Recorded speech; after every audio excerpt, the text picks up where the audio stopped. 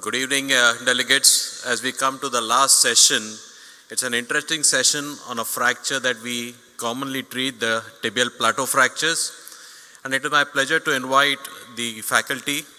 Dr. Tushar Ubale is the co-convener for this session with me. May I first invite the chairpersons, Dr. Subhash, Dhiware, and Dr. Eknath, Pawar, to please come and chair the session.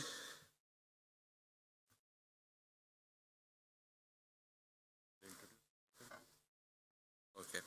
I'll then briefly call the faculty. Apart from myself and Tushar, we have Dr. Prashant Agarwal, we have Dr. Sachin Bhonsale, we have Dr. Vivek Trikha, and Dr. Rajiv Raj Choudhry. Can I please ask all of you to come on stage? And now hand over to Tushar to start the session.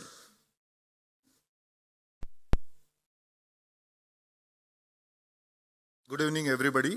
I'd like to invite our first speaker, Dr. Prashant Agarwal, for moving beyond Schatzker, the newer city-based classifications of proximal tibia fracture. Dr. Prashant Agarwal. Good evening.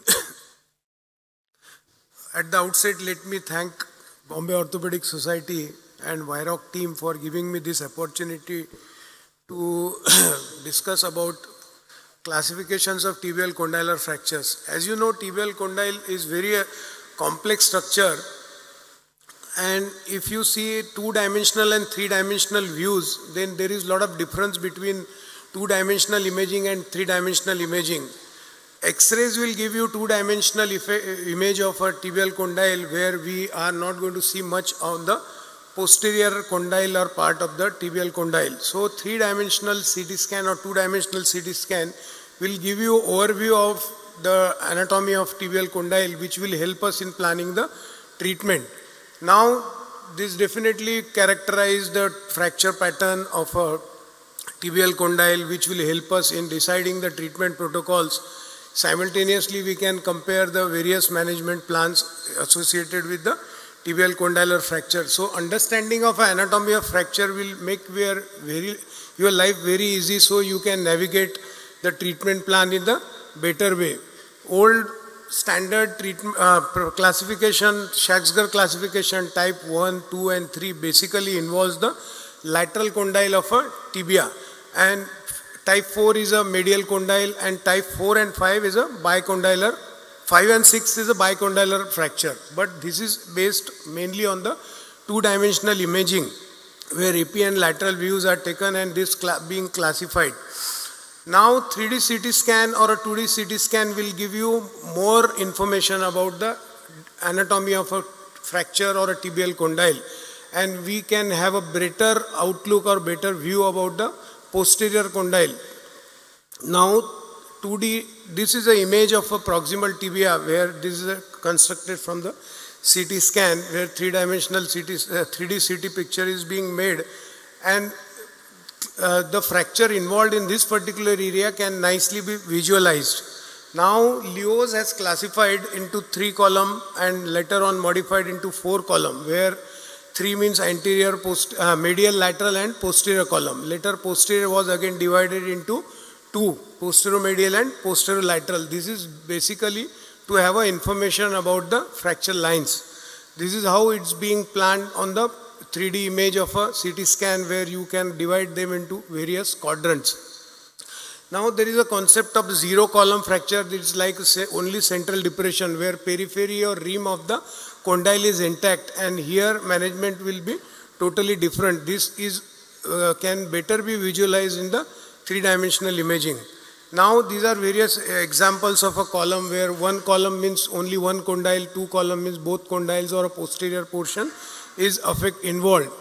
Basically, information will help you in planning the treatment approach and in planning the implant, so you can give a better outcome. In 3 column where all the 3 columns are involved, both anterior and 1 posterior.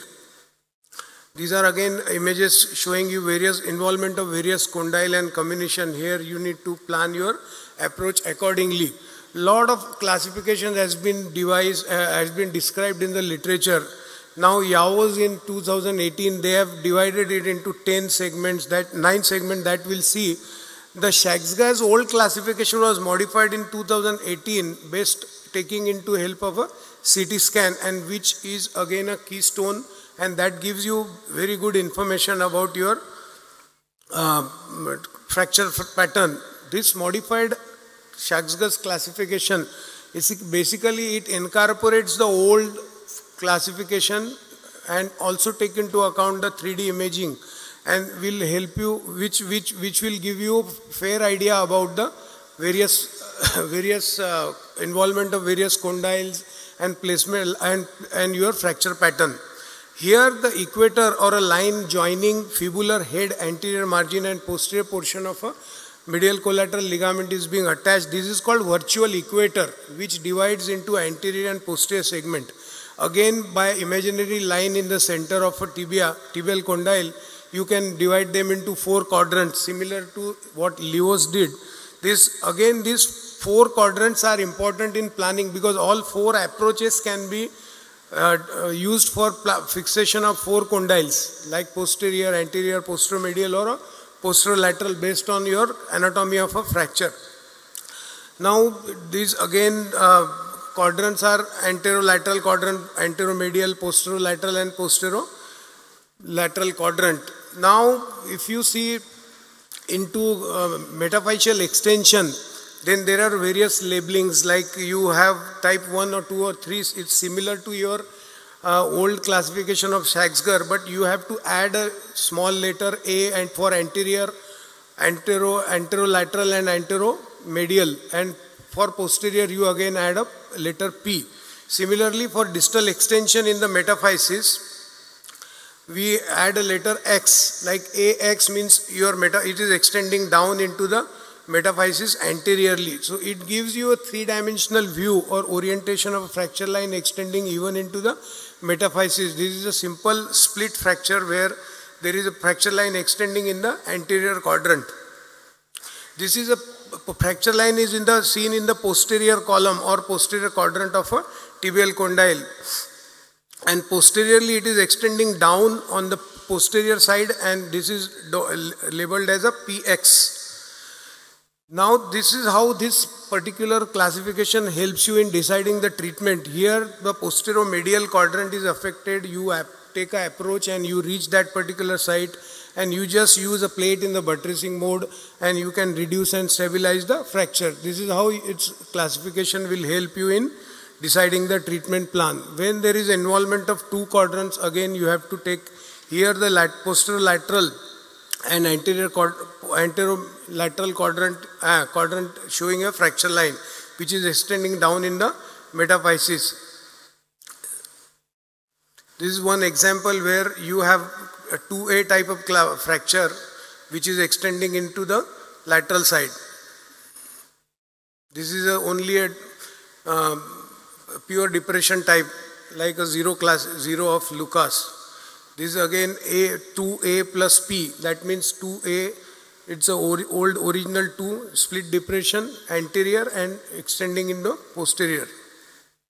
This is another classification. This is important because in center you have important vital structures like tibial spine, you have attachment of cruciates, where these are important part of a knee joint and which gives you stability. So this medial segment or quadrant is also important, and that we have to take into account when planning the treatment for condylar fractures.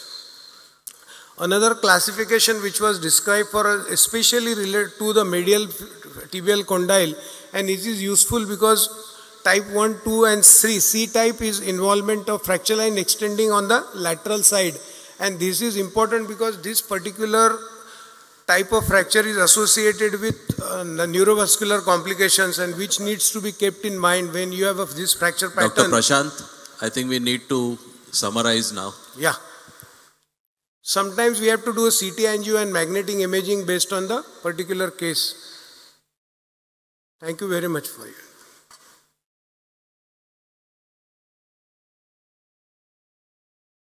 Again, good evening everybody. As the name suggests, throwing the light onto the dark corner of the knee, approaches for the posterolateral corner fractures. So we'll be mainly concentrating on the posterolateral corner. Approaches a la carte, different roads lead to the same destination, choosing the best approach for the proximal tibia fracture. These are some standard approaches I'm sure everybody knows. Standard anteromedial, posteromedial, anterolateral, uncommon posterior, posterolateral, extensile, anterior midline, and there are few osteotomy based approaches like Gerdy's tubercle osteotomy, proximal fibular osteotomy, lateral epicondyle and tibial tuberosity. Why you need to know different approaches? Because as highlighted by the previous speaker, the column concept and the fragments. So certain fragments can be reduced well only with the specific approach. Again, column specific fixation. Then as it is very common in proximal tibia, often the skin condition dictates the choice of the approach. Then combinations and then interference with future TKR incision. So all this we have to keep in mind to select the proper approach. And why posterolateral corner? As everybody knows, it is called the dark corner of the knee because of the difficult surgical access and the anatomical barriers like fibula head and the various ligaments. So these are the common approaches for posterolateral corner of the knee. Extensile anterolateral, lateral epicondylar osteotomy, Gerdy's tubercle osteotomy, and suprafibular approach. When we choose any of these, when there is concomitant anterior fracture along with the posterior or posterolateral fracture, extensive metadiaphyseal extension, and depressed fracture of the posterior central and posterolateral quadrants. Then direct posterolateral with osteotomy. These are classical proximal fibular osteotomy, then modification by Solomon, then direct posterolateral that everybody knows, Frosch and modified Frosch, and Tao approach. So this is the most commonly used approach, anterolateral approach. As you can see, S-shaped incision can run anterior posterior to Gerdy's tubercle as per the fracture anatomy, involves elevation of iliotibial band, posterior retraction of the dorsiflexion and submeniscal arthrotomy. This was modified by Shahane and Johnson, how you deal with the IT band. Because the traditional dealing with the IT band allows limited visualization of the lateral and posterior and central plateau.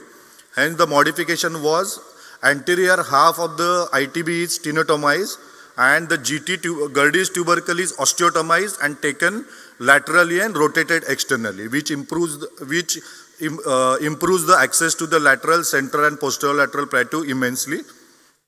And the osteotomized Gerdy's tubercle is again replaced back anatomically below the plate or can be fixed separately with the screws. This is an example where this approach has been used. Now this lateral epicondylar osteotomy is reported by 2005 by Yoon YC. These are very recent approaches. It involves lateral parapatellar approach and arthrotomy. With the knee flexion, identify the lateral epicondyle with attachment of popliteus and LCL. Then we osteotomize the lateral epicondyle and it's flipped laterally, as you can see in this picture.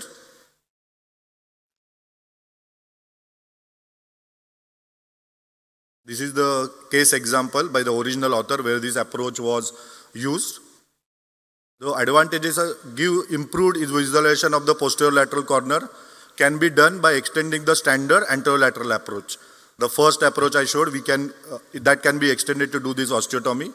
Disadvantages, dissection and morbidity to the distal femur and arthrotomy.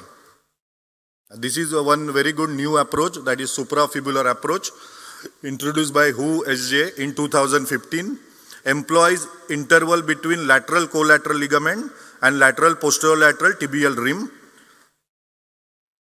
So patient is in lateral decubitus position, oblique incision from Gerdy's tubercle to the tip of the fibula.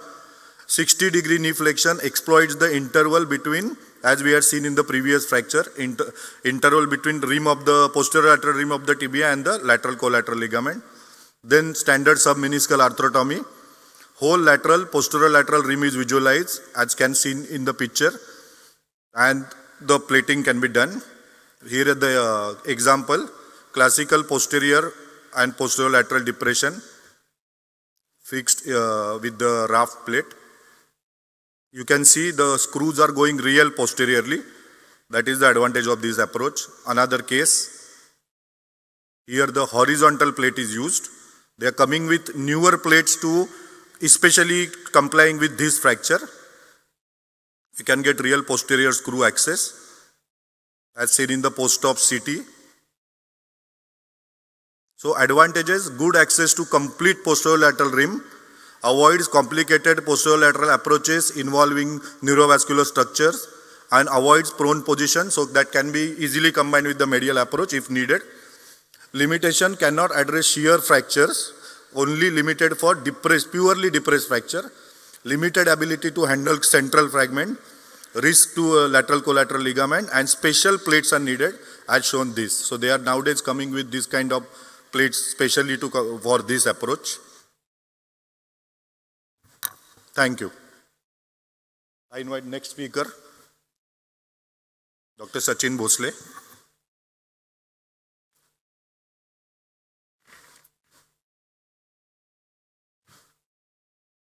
Hello friends, thank you BOS for calling me here. I'm going to talk about goals of osteosynthesis in tibial plateau fractures. So, first, many of the tibial plateau fractures, they come up with a lot of swelling. So it's important to manage the swelling, check the compartment, check for any other soft tissue injuries. And if there is a lot of swelling, it's good to put a temporary knee fixator along with some bias, etc., and let the swelling settle down till you get an opportunity to safely operate on the patient. Not too early, not too late. This is one of the examples here. So our basic goals is plan properly. What type of fracture it is. We have to get it right first time. Tibial plateau fractures wrongly done and it fails. It's a big problem to sort it out. And even afterwards it may not be an easy total knee replacement. So first goal is basically to restore the articular congruity to get the joint surface back to where it was. Second is assess the need for bone grafting if it is required. Third is to restore the limb alignment. The fixation should be stable so that the patient can be mobilized early. And it's important to identify associated soft tissue injuries like a MCL rupture or any meniscal tears or entrapments. Basic goals further on is early mobilization of the patient along with protected weight bearing, correct follow-up x-rays, restore joint function so that osteoarthritis is avoided. Now we have moved from 2D to 3D. Schatzker presented the first classification of his around 1974, and 2018 Furi modified the classification along with Schatzker, and they took into consideration 2D and 3D views. So a Schatzker type 1 fracture is straightforward and perhaps the only fracture amenable to percutaneous fixation of cancellous screws alone. We must check in the CT if the fragment is anterior or posterior. Type 2 fracture is a split depression, and it might need a graft. Not always. In young patients' bone sometimes is good enough not to put a graft. That's one of the example. But it's important to see whether the fragment is anterior or posterior. If CT is not available, intraoperative oblique views are really useful to assess where actually your fracture is. A type 3 fracture is a pure depression type of fracture of the lateral plateau. It's often seen in the osteoporotic type of patients, and elevation of the fracture accurately is important, and raft screws with or without bone graft are useful. A type 4 fracture is a medial condyle fracture. Never fix it with cancellous screws alone. There is always associated instability. Fixation with cancellous screws alone will fail. So one has to check whether the fracture is posterior or anterior, and fixation is done with plates. That's one of the examples of a medial tibial plateau fracture, not exactly a Schatzker 4 fracture because there is some extension on the lateral side. Really nasty. It was almost a dislocated knee, and that is how I managed it. There was one small lateral fixed with a K-wire, but a posteromedial plate did the job, restored the congruity of the fracture quite well. Schatzker type 5 and 6 are bicondylar fracture, but difference between 5 and 6 is metaphysio-diaphyseal disjunction happens in 6. Always do a MRI scan in Schatzker type 5 and 6 fractures. Plan the approaches beforehand. Check collaterals and the menisci. That's an example of something which I recently did. This patient had a really nasty Schatzker 5 or 6 fracture. He took about a week for a swelling to settle down. That is how I managed it. I used simultaneous collateral approaches, medial and lateral. First got the continuity right with a medial wire. Next I restored the lateral articular congruity, put 2 plates on. There was a void. Then I put some bone graft on, put 2 plates, clamped the plates together with that pointed tooth clamp and completed the fixation, restoring reasonable articular congruity. Schatzker type 6 fracture may require a dual, might require 2 plates medially, 1 plate laterally. The difference between 5 and 6 is 6 has got 2 main areas of instability, one at the tibial plateau, other one is a metaphysio-diaphyseal junction. And both of these need to be addressed. That's one of the examples, not exactly Schatzker 6, but we can see that there is a fracture in the upper shaft and crushed lateral tibial plateau.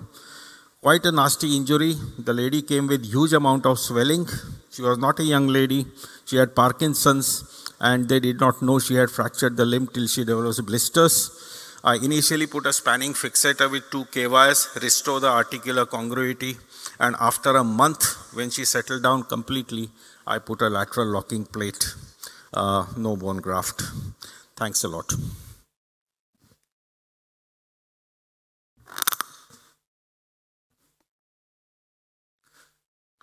Good evening.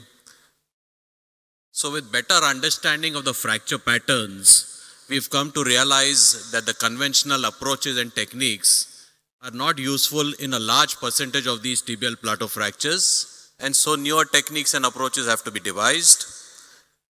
The principles, however, remain the same. You want the articular surface to be perfect. You want to buttress the metaphysis. You want to restore the length, rotation, and alignment of the diaphysis. Every fractured column has to be stabilized and fixed, and do this with a minimum of soft tissue disruption. A number of decisions have to be made based on these factors, and making the correct decision is imperative to ensure a successful outcome. The timing of surgery is, as always, decided by the state of your soft tissues. These are high energy injuries. There will be considerable soft tissue swelling, blister formation. So any internal fixation has to be deferred till your soft tissues have settled so as to minimize your risk of wound breakdowns or infections. Surgical approaches, we already had Dr. Tushar telling us how newer approaches have been done. What is important is that every column that we see on this CT classification that is fractured needs to be addressed, and hence choose your approach that will allow you the best access to these columns. You may need more than one approach to fix all the fractures that are there. And based on which approaches you want to do, you'll have to position your patients. Conventionally, we used to do these patients in the supine position. This gives a great access to the anterior half of the tibial plateau. But if you have an associated posterior fractures, then it's a total different ball game. The posteromedial column can still be assessed by keeping the leg in a figure of 4 position. But if you have an associated posterolateral fracture, it is virtually impossible to do in the supine position. An alternative is a prone position which will give excellent access to the posterior half of the tibia. You can fix your posteromedial and posterolateral fractures. Another advantage is because your knee remains in extension, these fractures are easier to reduce, and a posterior plate with posterior to anterior screws is biomechanically stronger than trying to fix these posterior fractures from the front. But the trouble occurs if there is an associated anterior fracture for which you have no access in the prone position. So if you have an associated anterior fracture, you have to do a staged approach where you finish the posterior job first, then turn the patient, re-drape and access the anterior. The big problem here is that should you have any degree of malalignment when you fixed your posterior fractures, it will interfere with your reduction and fixation of the anterior fractures, and you don't have access to go and redo that because you've already changed the position. So in such, when you have anterior and posterior associated fractures, my choice of positioning would be the floating or the floppy lateral position, which will allow you to go back and front by turning the patient and allows you to access all the 4 columns simultaneously so that you can move from front to back as need be to get a perfect reduction. The sequence of fixation depends obviously on the fracture pattern that you're dealing with, but as a general rule, the medial side, because it is hard bone, you have a split fracture with minimum comminution and it's easier to reduce. Also, once you've reduced that, you restore the joint height, which can then serve as a reference for which to how much to elevate the depressed lateral column fractures. There are a number of implants which have been now devised, which can be column specific. These are anatomically contoured locking implants, which make your job very easy. But not all fractures require these expensive implants. And if you have only a posterior fractures, I prefer to use a non-lock 1/3 the 3.5 millimeter distal radial plates. So the choice of the implant will depend on what kind of fracture that you are dealing with.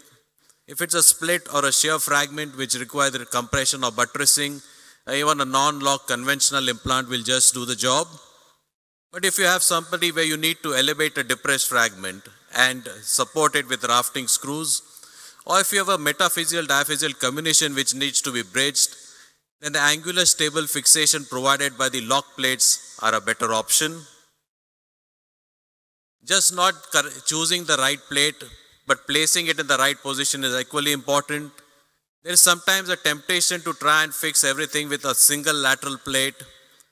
Most of the times, if you have a coronal posteromedial fragment, your lateral plate will not allow fixation of these fragments because the trajectory of screws will not reach that fragment. So you need to have a separate medial plate. There may be a confusion where to put the medial plate. Should it be put medially? Should it be put posteriorly? So you need to assess what kind of a fracture you're dealing with. If the apex of the fracture exits on the medial, anteromedial surface of the tibia, is it exiting on the posterior surface of the tibia, or do you have a combination of both? Because accordingly, you'll have to put a medial plate, a posteromedial plate, or maybe use dual plates both medially as well as posteriorly. These are intra-articular fractures, and you need to start early range of motion exercises. As we've already said, you need to defer weight bearing by about 6 weeks. But if you have to had a posterior fracture fixed, there's a tendency for these patients to develop a fixed flexion deformity. So you need to be very vigilant. Maybe use a posterior knee brace as we use in a total knee replacement to try and avoid that. In summary, these are inherently unstable fractures. They are difficult to fix by conventional approaches. Each involved column needs to be reduced and stabilized. And I would say that you need to master operating in this floppy lateral or floating position and using the posteromedial reversed L incision and the anterolateral incision, as you can virtually treat any of the fractures of the tibial plateau with these. Thank you. Thank you. May I invite Dr. Vivek Trikha to deliver his next lecture. Thank you, sir. And I'll be speaking regarding the intra-op tips for success, which most of our previous speakers have already covered. I'll just give you 4 or 5 tips, which I felt will be slightly different from what we know of usually. The first tip is articular fractures depends upon congruity, stability, and alignment. Proximal tibia is slightly different. You see the amount of stability and alignment which is required. Articular congruity remains the equal, but the alignment and the stability becomes more important in the knee as compared to others. So remember that alignment in a type 5 and a type 6 fracture becomes paramount in intraoperative reduction. Keep this principle in mind whenever you are treating a proximal tibial fracture. So, Do not have the second X-ray, have the first X-ray to have your alignment. The tip to it is most of your implants should be parallel to the proximal tibia or the joint line. They will have one central screw which is parallel to it just in distal femur, the same way as in proximal tibia. See it on the opposite side. If you put in the plate which is thick in a different way, you might have a varus which will lead to loss and lack of alignment, which will lead to early arthritis, which may not have happened even if you had some amount of articular incongruity. So think about these two things whenever you are treating that. Now coming to a specific fracture patterns and what we can do. There is a split depression, the most common fracture pattern which we used to see 10 years back, not nowadays because most of the high traffic is causing some other things. You can see the amount of depression. So what we do, keep your KYs set. I use a lot of KYs, so I'll say with that only. Lift up by opening or by a window or the fracture. Lift up your depressed fragment way below, just like in calcaneum or we do it in other fracture patterns. Do not clamp before you lift up this depression. That's the first tip which I would like for the youngsters out here. Do not clamp before you lift up, because if you clamp before, the space for that depressed fragment is not going to come up. It will always remain down. That's the trapdoor effect which happens if you clamp it before. So lift up your fragment and then clamp to ensure that your depression is anatomically reduced. You do it. Once you reduce it, I have put in the KYs in the front, I have extended them, and then the clamp is put to take care of your widening. Do not put in the clamp before you lift up the depressed fragment. And then you put in your bone grafts as well as the raft plates which were told to you, and you can get an excellent anatomical congruity in a depressed fracture. If your fragment or the lateral wall where you want to put in the clamp is very small, very thin, and the entire fragment has depressed, what to do? Here is the place where you can put in a plate first without the depression being lifted up. Fix the plate lower down with a K-wire or a screw, not in the depression area, but lower down in the diaphyseal area. That will act as your lateral column. And now, if you want to lift up your depressed fragment, you can hammer it up and lift that up properly if you are not able to get that. And that's a new tip or a different tip which you can use. Put in a plate acting as a lateral buttress where you can hammer in your ball tip or whatever you are lifting with the punch, and the depressed fragment can be lifted against a fragment so that you know that it is not going to go wide. And then once you have lifted it up, you put in your wires, put in the screws and the bone grafts the way you want them, and then you can clamp and put in your plate properly as accordingly. So make up your lateral column along with a plate if your fragment is very flimsy on the lateral side. Then we come to the type 4 ones, which are the horrible fracture dislocations. Always look for vascularity, always look for neural problems before you go intra-op.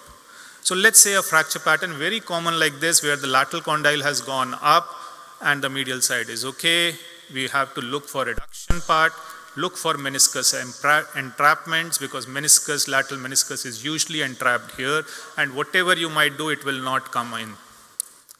So once you reduce and you are able to reduce, then you put in your clamps. I normally put in a K-wires. As he said, Dr. Shahane, regarding the fracture patterns, decide on the CT scan, do it in prone position for me, acts as a volar button or a lateral side, and then you can put in your lag screws and putting in the plate at the apex side. And that's how you can get excellent reduction, not the widening of the tibial flares, 2 lag screws and a posterior plate, and excellent results. The other tip for this, in a similar sort of a fracture, is you try to put in the clamps to reduce this many a times. And these clamps do not get a proper hold. So once you have this fracture pattern, do it this way, that you put in your clamp on the lateral condyle, and the medial clamp of it or the tine of it is not going onto the medial side of the tibia. It is going on to the medial femoral side. The vector forces by which you put in this clamp is able to reduce your lateral condyle lower down, and it becomes very easy to reduce it. Try this. I'll tell you you will find it very useful, especially in such cases which come quite late to us many a times, and the medial or the tibial flare we are not able to correct because it's widened. Then you use it to the tine on the lateral side and the medial femoral condyle, clamp them in this vector, and your results will be better off.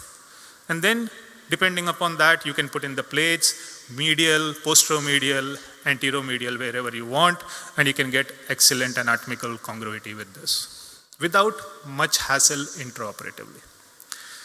Then, always look for anteromedial compressions. These are the anteromedial compressions which are coming up, the so-called hyperextension injuries. Very common nowadays, you will find, especially in ladies coming in around 30-40 hyperextension injuries, look for lateral fibular fracture or injuries. They usually have a ligamentous disruption of the FCL or the LCLs. So you need to take care of that. Oops, what happened? They got I don't know what has happened in the photographs. So we have reduced them, and in this condyle, which was there on the anterior side, a rim plate on the medial side has been put just as a rim plate so that we are able to hold the anteromedial depression of it along with the fibular fixation, because ligamentous instability is also a stability of the tibial condyle is very important as compared to the articular ones. Coming to the bicondyle, I'll just take 1 or 2 minutes, sir, if you permit. The dual approach was said, medial fractures should be reduced first, plates depending upon that. Why do you want to reduce medial is? Because medial is comminuted less, so you can maintain the length. If lateral is comminuted less, fix the lateral one. If the medial one is more comminuted, you want to fix the less comminuted one. Like in this, the comminution is less on medial side, more on the lateral side. Medial fixation stability has been achieved. Then the reduction of the lateral depressions has been done, K-wires have been put, and then you get your reduction which the way you want it. In type 5 and type 6 fractures, when you have a bicondylar fracture going into the tibial extensions, diaphyseal areas, he was a 50-year-old male paramilitary person. Look at the CT scans. Medially is big chunk but displaced. Laterally is a huge comminution and comminuted centrally area. Always look for soft tissues. They are going to decide you intra-op. But don't worry. These usually heal. Take some time, 3 weeks, 2 weeks, but they will heal. And the same situations, these are the same photographs. You can see how they heal over a period of time when they are taken for intra-op interventions. Intervention remains the same, but in a minimally invasive way as much as possible. You put in long plates, biological bridging plates, so that you are able to maintain the alignment properly while maintaining the articular congruity to the best of your ability, because alignment is more important in tibial fractures. Maintain that, and you can see on the lateral side how small incisions have been able to be putting a long plate out there, maintaining the congruity with medial plate first. Post-op images, 3-5 months follow-up, 15 months follow-up, and these are the patient. The same blisters, the same scarring on the skin, but the results you get are optimal, if you remember how to maintain the alignment with no pain. So finally, take home, alignment is equally important in tibia as articular reduction is. Always remember that. Avoid the trapdoor effects in joint depression types. In bicondylar fractures, usually the medial side needs to be lifted because it is less comminuted. Understand the fracture pattern to decide the various approaches told by Dr. Tushar, or how do you want to access the medial or the lateral in posterior prone positions. Look out for this new type of injury which is coming in, the hyperextension, the so-called compression of the anteromedial side, and look for ligamentous disruptions in such cases. They are going to give you the stability. Thank you. Thank you, sir. May I invite Dr. Rajiv Choudhry to deliver his last lecture of this session.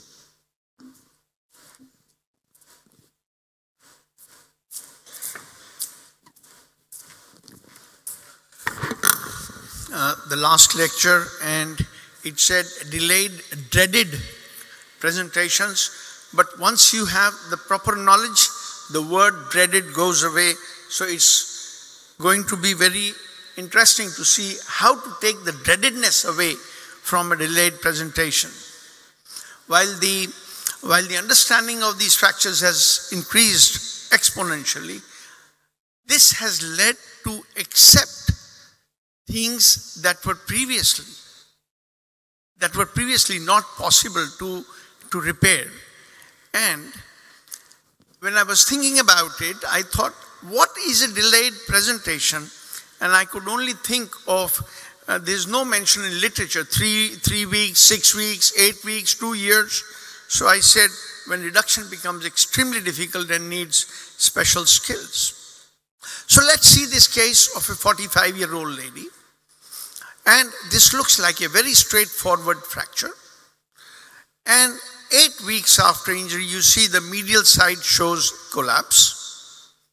And this has been elevated, repaired, bone grafted, and that's your final result. So that's a delayed presentation.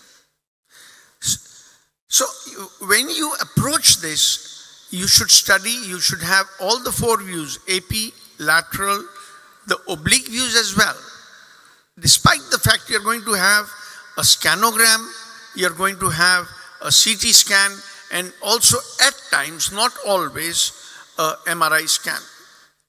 Now on these pictures, imaging, you look out for your extra articular alignment and the articular congruity. Again, go into the details if there is any incongruity. Look at the slope on your lateral view and look for widening.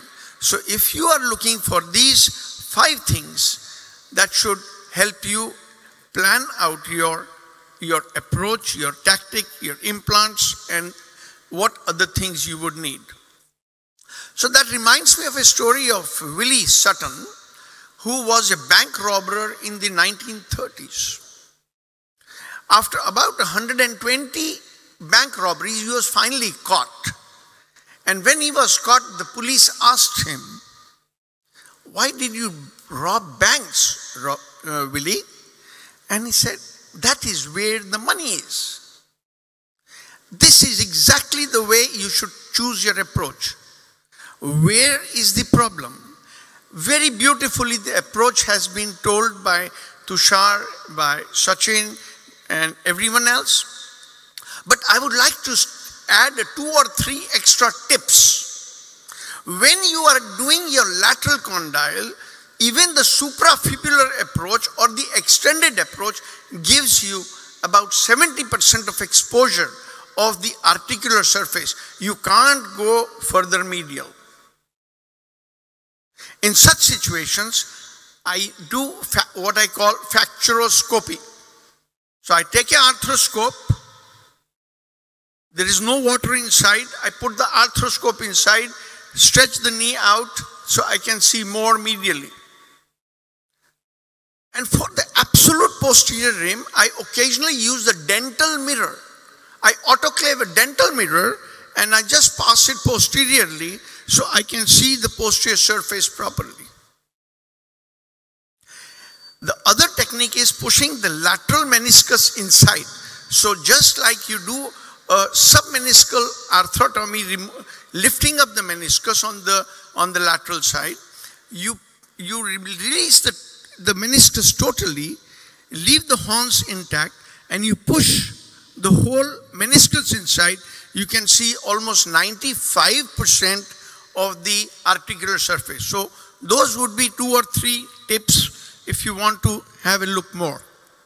So another, coming to a case, 50-year-old lady fell off the Activa, getting late. So we get a CT scan. We can see there is some delayed union, some non-union. There is, so the planning goes that you see what is the amount of angulation, that is the amount of graft that you will require. You look for the articular congruity. You look at the sagittal plane, the incision. I always keep the pes intact. Although you can cut the pes and then repair it at the end. Finally, you can see the osteotome going intra-articular. Now, I usually put 2 osteotomes and then keeping 1 below and lifting the whole thing up. Temporarily hold it with the wires, as you can see on your left-hand side CM image, and finally bone grafting and fixing a plate. Now, when we are talking, I mean, very interestingly and very importantly, Vivek said that the alignment is very important. As a rule, for all tibial condyle fractures, even the fresh ones, I would ask everyone to take a New Year resolution that they would do a cord test or something to make sure because it is a common complication that we see that the alignment has not been maintained. So that's another patient again, and I'll just run through because it's almost an identical holding of the K-wire, putting in a bone graft, that's the final result. Now we come to the lateral condyle non-union, and this is the central part. Now in this situation, something has happened, okay. So what is done is that if you will see here, I'll try to mark it with an arrow. So you do an osteotomy here. The osteotomy has been done on the black line, and then you lift the whole blue part, that is the depressed part, up with a punch, bone graft it, and then put in the bone graft and fix it. Another patient, and there is the reversal of slope. Again, if you have studied this X-ray and the scans properly, you can see there is a varus collapse, there is a reversal of slope. This is one of the hyperextension type of injuries. And here again, once you have studied the whole thing, you take your osteotome through the original fracture site. You can see it has been elevated, fixed temporarily with the wire, and a tricortical graft has been put in. In this situation, we required to put 2 plates. So it's not that just 1 plate would be adequate, depends, and that is the final picture. Now widening of the tibial condyle. Now this is a problem that everyone gets tense and worried. Because what I have done here today is only talk of individual deformities, but there very rarely you get these individuals. Most of them have 2 or 3 things combined. You have got a varus deformity, widening of condyle, everything together. So we'll just go through this particular widening. So this was fixed elsewhere. There's incongruity of the joint surface, widening of the condyle that is very clearly seen, and wedge osteotomy, that's your normal side above. So on the normal side, I make a wedge-like thing, and this has been removed, closed, and fixed. So the take-home is analyze the deformity radiologically for congruity and mechanical access. Map the intra-articular incongruity to decide the approach. 1 or 2 newer things that I have added is pushing the medial meniscus. So this would be sequential.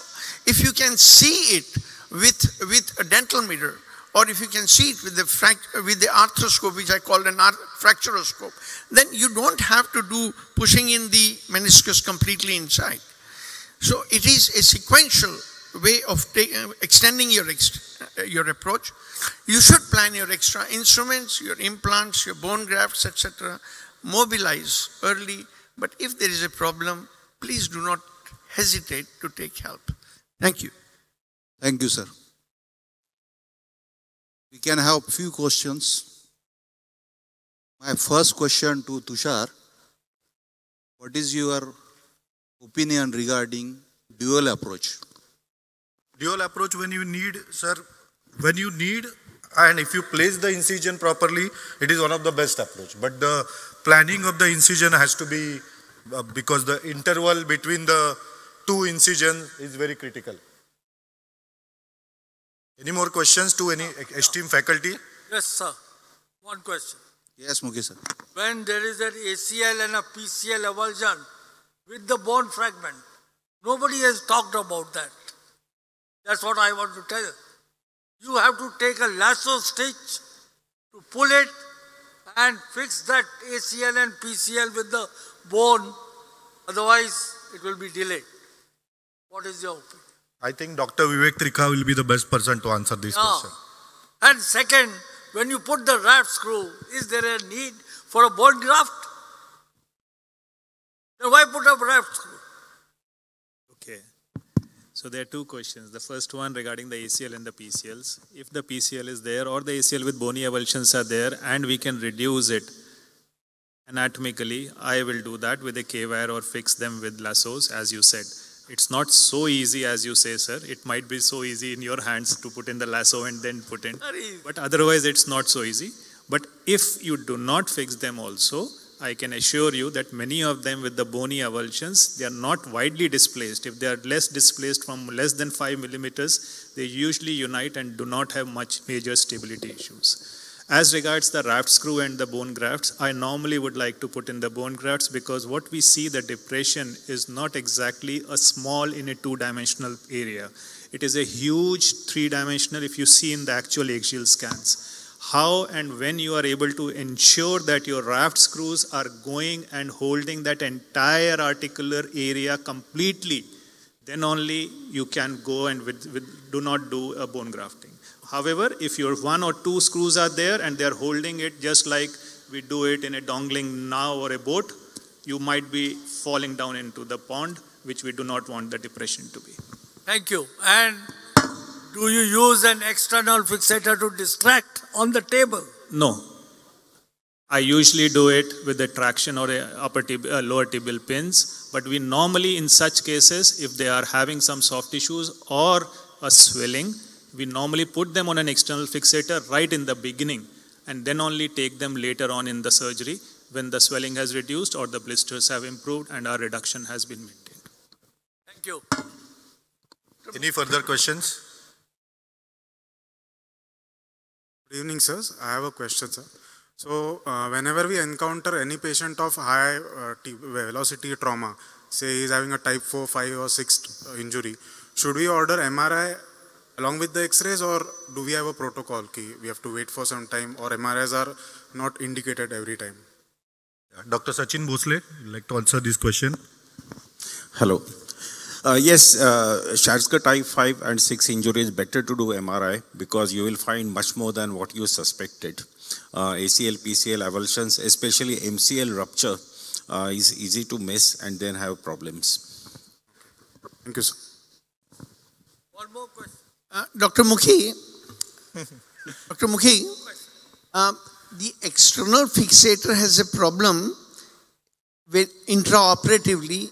If you are trying to fix posteriorly, in the posterolateral portion, you want to flex the knee so the soft tissue is relaxed, and you can go posteriorly and see better. One more question. I always do arthroscopy also. This was put lately and lastly by my Surat friend. I appreciate that. Put an arthroscope. We are in mini days, mini invasive.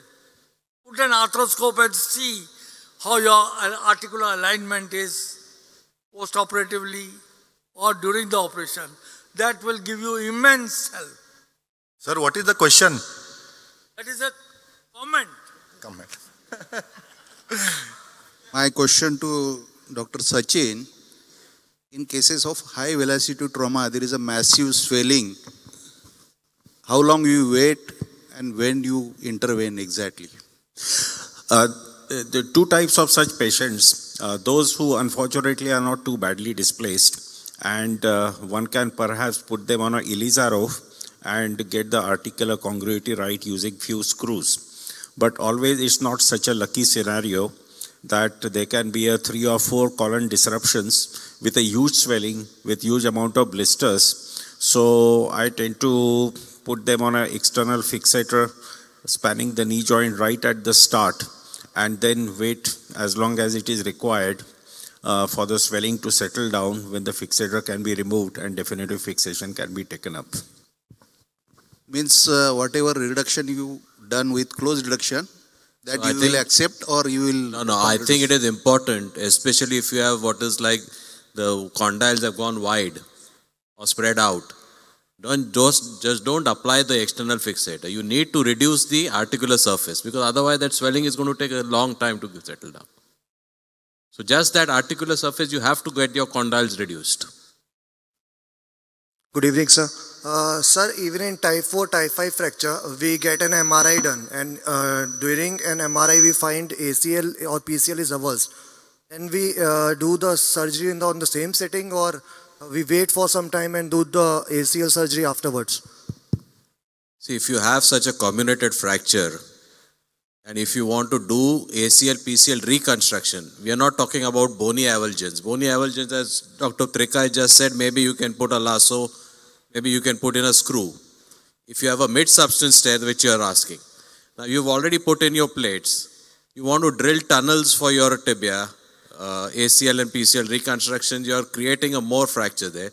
Most of these will not have the kind of instability once they've healed. If they are unstable, you can assess them or do this later on. Just get your bony architecture restored. Don't try to do everything at the same go.